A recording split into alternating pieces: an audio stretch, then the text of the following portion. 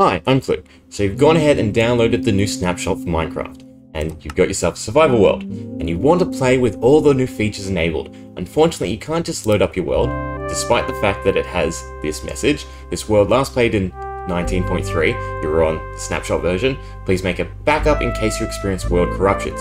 Well, truth be told, because they've converted it to data packs, that message is unnecessary because there are no new features enabled on this world. And there's actually no way to enable the feature. Even if I were to open the LAN, allow cheats, and then use the data pack command to enable update _1_20, we get this message. Pack update 120 cannot be enabled since required flags are not enabled in this world.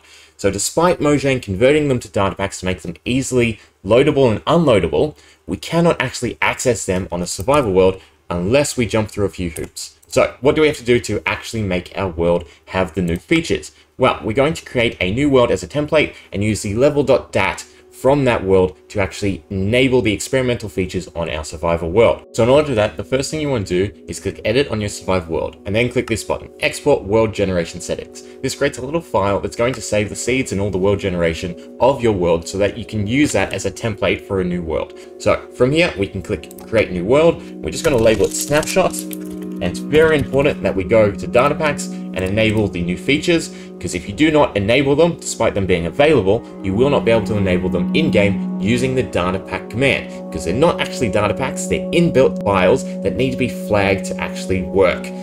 Really dumb decision, but I'll stop griping. Okay, so done, experimental features warning, it's fine, proceed. And now in more world options, we can click import settings. So if we click import settings, you'll need to find your save. So my survival world, usually this is in your username, app data, roaming.minecraft saves. And then you can find this new file, world gen settings export JSON. So if we click on it, we get this message. Again, not really necessary. The screen doesn't really work for whatever reason. You have to click yes and then no. And this will import the seed and also change the world type to custom so that all the generation settings are from whatever world or version that you imported them. Then we can click done and create the new world. Experimental features, just click yes. And now we have our snapshot world with all the features enabled, and we're here with the exact same seed and the same chunk generation. So this means that in your world, because again, we are going to override the world settings, everything that is generated post this conversion will match your existing world. And just to make sure the features are enabled, we're going to go open LAN, allow cheats. We're going to use executes in the nether, run TP 01290. So now I'm on the roof of the nether and I can go ahead and locate a bastion. Perfect. I also want to just convert to creative so I can find it easily.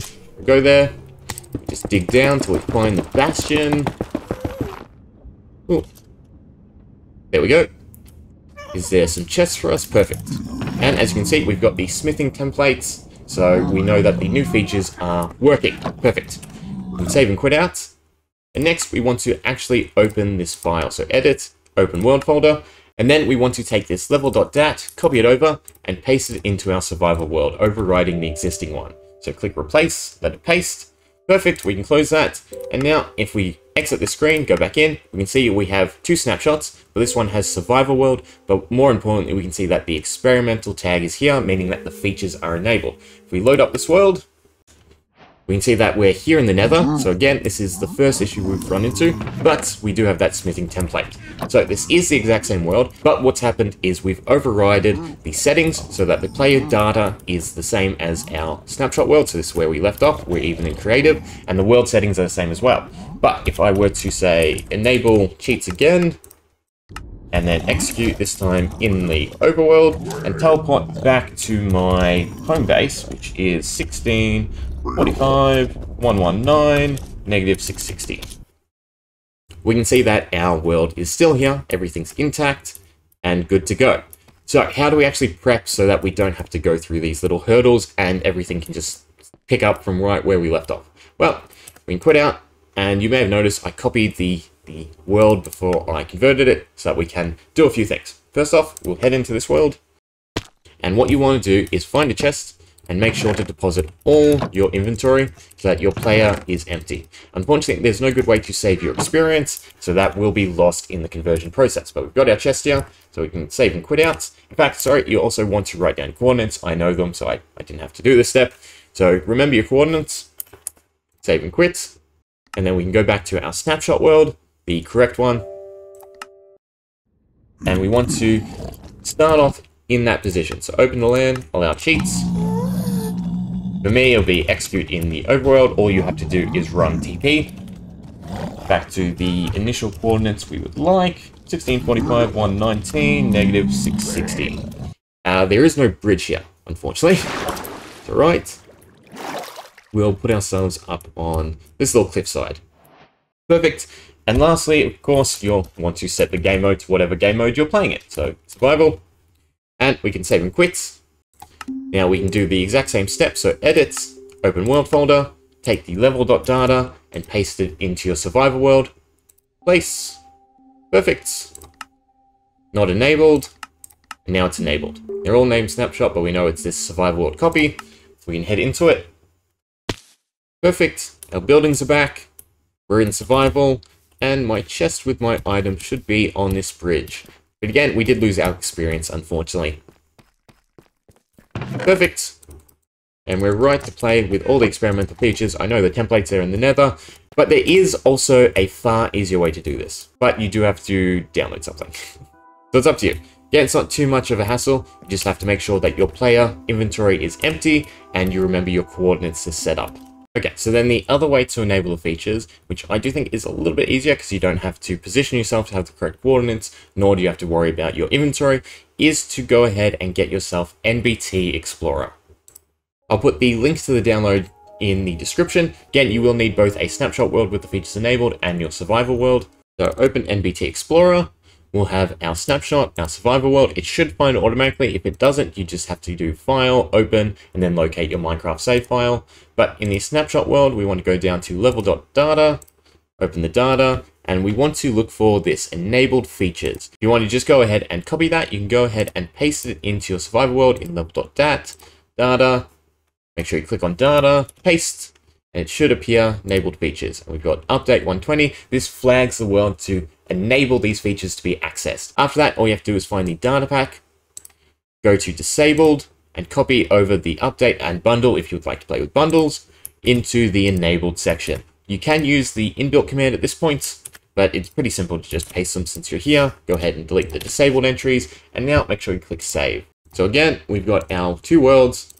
So now we've got it enabled, survival mode, experimental, and the correct version. We can go ahead, enter the world. And the good thing about using this method is obviously my inventory stays the same, my position stays the same, and I still have experience. Again, the way the update works is any new chunks will obviously be developed with the new system, meaning any chests you haven't opened that's randomly generated will have a chance at all the new template stuff. So if you go to a bastion like we did previously, you'll be able to find the netherite upgrade. If you find yourself a new desert pyramid or jungle structure, any of the new ones where they generate, you'll be able to find the trims. All chests are generated randomly upon opening, meaning even if they're in a loaded chunk where you've gone before, if for whatever reason you've never opened them, you'll be able to open them with these features enabled and have a chance at unlocking the trims. Now, there's one last thing you can do if you really want, say, a fresh experience. So if I click on F3 right here, we can make note of some valuable information. So right over here, it has chunk, and next to that, you can see it says 722 in r.3. or -2.mca. So this is the chunks that sort of have your buildings and your positions. What you can do, and I don't actually recommend this, again, as long as it's unloaded chunks, they will now have the ability to generate all the new items. So you're better off exploring, but what you can do is delete all the chunks that you don't make use of. So if we open the world folder again, we can go over to region and we can scroll down and look for 3-2. If I go ahead and delete this, you'll have to exit out of the screen just so you can actually edit the files. If we delete this, go back into our survival world, all our buildings are gone. So what I've done is manually refresh the chunk. And this is something important to make note of, because obviously I'm doing it the inverse way, so to speak. So if we go to creative, just so we can have a better look, and my buildings up there are still existing. So you can write down all the chunks that contain the buildings you want to keep, and then delete all of these files that you don't want. Yeah, so these are all the chunks that have been loaded in my game, even if I'm not making use of all of them. So you can manually reset the chunks you don't actually use or haven't built in. So if we F3 up here, for instance, this chunk is now add 2-2. All you need to do is write down the chunks with your buildings, and then you're able to delete any chunks that you don't actually make use of. So for instance, if I were to now save and quit and go ahead and delete every chunk but that chunk, so all the way to negative, what was it, 2-2, where is that? There. And then the opposite end as well. We can go ahead, reload the world, so survival. You can see it's generated the chunks around me because of the way Minecraft generation works. It's not just the chunk you're in, it's the chunks around it. Perfect, we still have our building, but all of these other chunks have now been reset. So if I come back over here, we can notice that the bedrock wall is gone, and what this will do is refresh all your loot, all your dungeon exploration, and allow you to essentially re-explore the world as if it was a fresh file while keeping all your buildings. It is a bit more tedious because you obviously have to memorize and write down bedrock wall and write down all of the chunks. Anyway, that's pretty much it. Hope that helped. Again, I do think it is incredibly ridiculous that these are the hurdles you have to jump through to enable experimental features. The whole point of them being data packs were so that you could load up your world and then disable and enable them as you desire, but you can't even do that now. You can't just access the snapshot and then play a survival world and enable them without these methods. Hope you enjoyed.